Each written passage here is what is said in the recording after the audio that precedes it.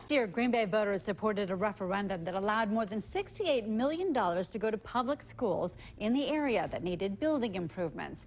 It helps improve school security, expands schools that are over capacity, and takes care of other needs. Now, while some schools are expanding in the district, at least one will be over capacity this year. Alexandra Burnley live now at one of the schools in Green Bay to explain. Alexandra?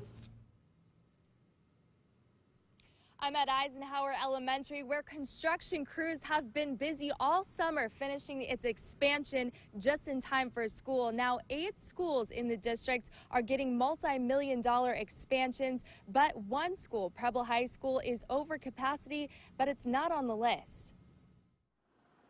8 schools are expanding not because more people are moving to Green Bay. Rather, a task force found more families are relocating from the west side to the east side. The county and the city told the school district that more new developments are being built on the east side, likely sparking families' interest to want to move there. And so that may mean that we have more families moving out to those new developments, but then creating undercapacity issues in maybe some other schools. The school district has been renting a building that serves as its early learning center for 4K and kindergarten students the past few years to handle the overflow.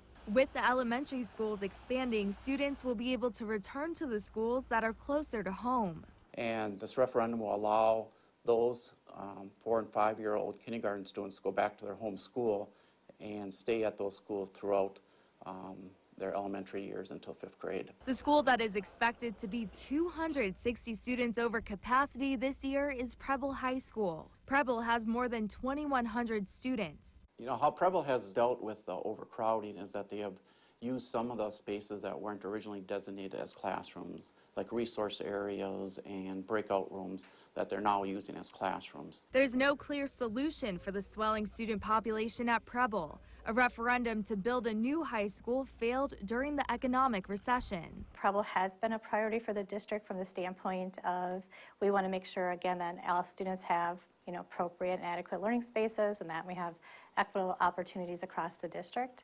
But I do think that at Preble they've done an outstanding job, both the staff and students, of really making the space that they have there work for them.